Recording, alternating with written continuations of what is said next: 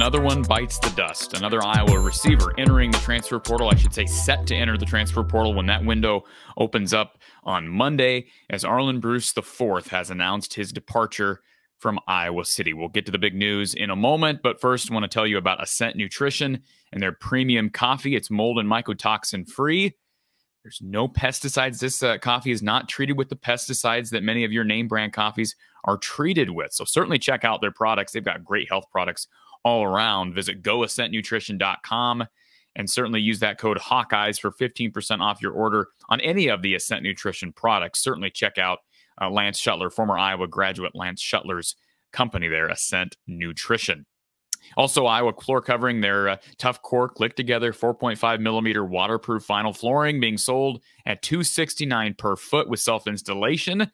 Check out their website, iowafloorcovering.com/DIY. You'll be supporting an Iowa company right in the center of Iowa down in Bondurant. So the news on this Friday. It's been a newsy week, to say the least. Iowa receiver Arland Bruce IV has announced via his Twitter that he will be entering the transfer portal. Of course, he can't do so until the official portal window opens on Monday. Now, I've been waiting for this news to drop now for a couple of days. It was confirmed to me earlier in the week. And these announcements should be left up to the student athletes. So I wish Arland Bruce IV all the best. His dad has been on this show before speaking about his son's career.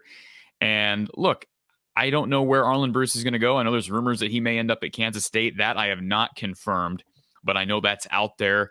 Would not be shocked to see him go back to kind of closer to his home area down in the Kansas City area. Of course, Manhattan's a ways away, but wherever he goes, he's going to be a weapon. Remember, he was real versatile in high school, played some quarterback, was a good defensive back, can certainly mix in special teams. Wasn't great returning punts this year for Iowa, but I would guess that that's something that he feels he's capable of doing, regardless of where he ends up.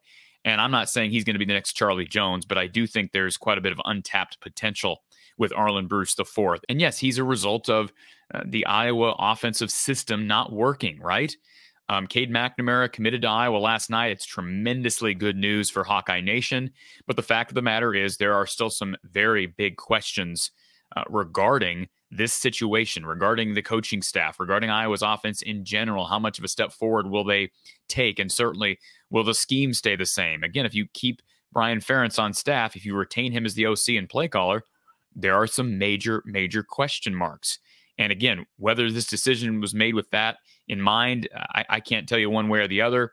But again, this is not a surprise on this Friday morning. And you see some of these announcements kind of being staggered. I don't think that's an accident. That's something that's just sort of orchestrated from what I've been told. So I wish Arland Bruce all the best. I hope he has tremendous success. The more guys that leave, though, and have success other places, like Charlie Jones, potentially now Arland Bruce, that is sort of an indictment on the Iowa system. That's no news to anybody. Will Iowa be able to recover in the transfer portal? We know they're hunting for capable receivers. I can tell you that with a certainty. Tom Kakert's been an excellent resource. I've been able to give you some information, but certainly Tom is another one to follow on Twitter. He's got some inside scoops on some of these recruits. So certainly check his stuff out on HawkeyeReport.com. But they're going to be targeting guys. They are targeting guys. Cade McNamara is actively recruiting others. And I mentioned on the live show last night in reaction to Cade McNamara's commitment, Iowa does have not only a running back, four-star running back from Stanford visiting this weekend, they've also got a wide receiver at the FCS level that's looking to jump up into the FBS level. They've got a wide receiver visiting this weekend on an unofficial visit. So they are active, folks. It helps now that you've got a quarterback, your quarterback, Cade McNamara, locked in. That certainly helps the cause.